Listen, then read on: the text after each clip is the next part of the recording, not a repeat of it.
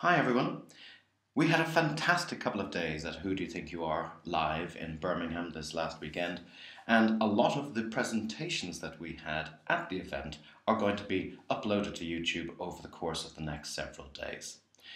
We had 3 days of a fascinating lineup of different speakers, and you can see here the program of lectures at Who Do You Think You Are Live 2015.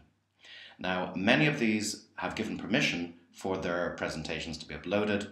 The ones that have definitely given permission are the first one here on the Thursday, which DNA test is best for you, how DNA rewrote my family tree, ancestry testing using DNA, autosomal DNA success, the genetic history of the United Kingdom, exploring surnames, DNA and genealogy in the Low Countries, and how to convince your relatives and strangers to test, and why. So those are the presentations from the first day, and all of those will be loaded up. Now the sound quality is a little bit challenging because we were in a very open area and there's a lot of background sound, but you get used to it after a while. On the second day, we had a variety of fantastic lectures, starting off with Turi King, who gave us a fabulous update on the recent discoveries about the DNA of Richard III.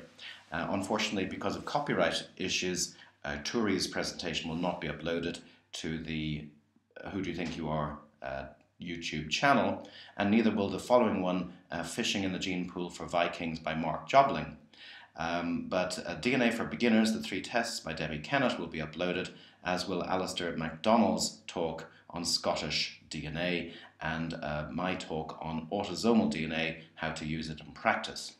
We'll also have the slides of the Fromell presentation, which was very, very interesting, and that was delivered by Peter Jones. And finally, from the second day of the talks, we'll have Sue Honore talking about DNA and family history, discoveries and challenges from a DNA project administrator.